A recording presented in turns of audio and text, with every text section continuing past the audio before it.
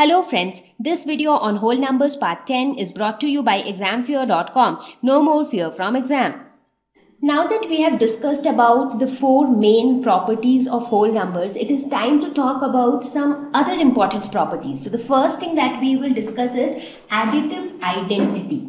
So 0 is called the additive identity. Now first let us try to understand the meaning of additive identity. So additive identity is a number which when added to a whole number retains its identity. What is the meaning of identity? Identity means the existence of someone. Like we say that, I want to get educated so that I have my own identity. That is, I have my own importance, my own existence. So that is how we define identity. Now, when we say a number, normally what happens? Let's say you have a number 5. The moment you add 1 to it, what happens? The result becomes 6. So what happened to 5? 5 was no more there. So 5 got transformed into 6. So the identity of 5 is lost. Now, can we have a number which when added to 5 will retain its identity? That means even after adding that number, 5 will remain as 5. So that number is nothing but 0.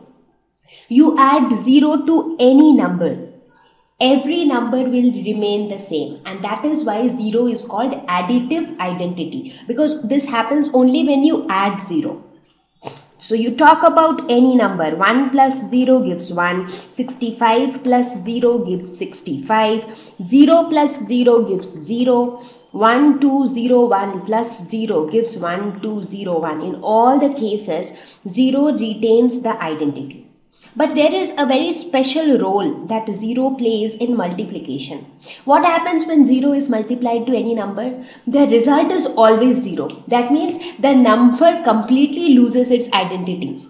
So in addition, it keeps the number as it is, and in multiplication, it makes the number 0. So that is why please remember that 0 is additive identity and not at all multiplicative identity. Right? So that's additive identity. Then is there something called multiplicative identity? Yes, there is, and that is 1. Because 1 is a number which when multiplied to any number retains its identity. You talk about any number whichever and whenever they get multiplied with 1, the result is the same number.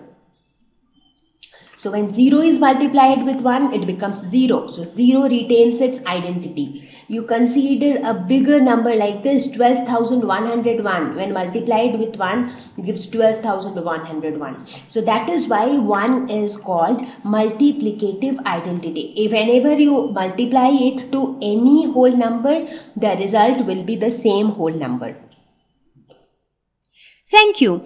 Please visit examfear.com for free quality education. You can learn with a simple 4-step learning process wherein you can watch video lessons, you can ask your questions, you can refer notes, and you can take a free online test. We have content for class 6 to 12 on physics, chemistry, mathematics, and biology along with practical videos. So please subscribe to our channel for daily updates. Thank you.